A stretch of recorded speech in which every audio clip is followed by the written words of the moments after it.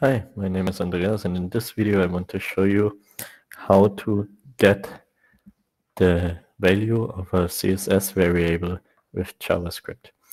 So for that, I added a button to the code we saw in the previous video about setting a CSS variable with JavaScript. Now we try to get the value which we were setting. So to do that, we go into our JavaScript, and what we can do here is first a console.log, and then we take the get computed style. We want the computed style for the document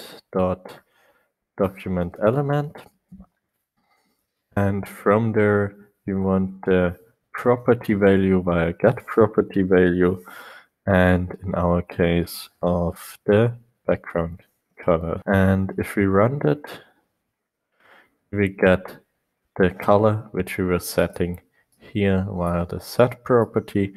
If I do the same above the set property and run it again, we will get first the value which was set in the CSS file, then we overwrite the value, and then we get our new value.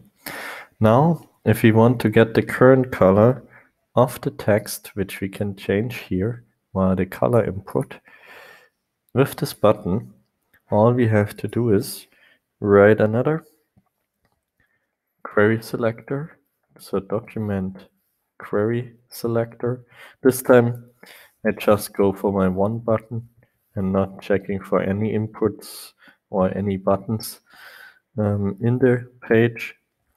So we add an event listener, and the event here is click. And when the button is clicked, we have our function, the event. And in here, all we need to do is console.log of exactly the same thing we had here, just that we change from the background to the text color. So now when we run the code again, we first get still our console logs from here. So let's remove them, run the code again. And then when we go for get text color, we see we get the text color, which is set in the CSS file. And when I change the text color here now to red, we get the current text color red. Okay, that's how you get the CSS variable via JavaScript with the help of the getComputed style function.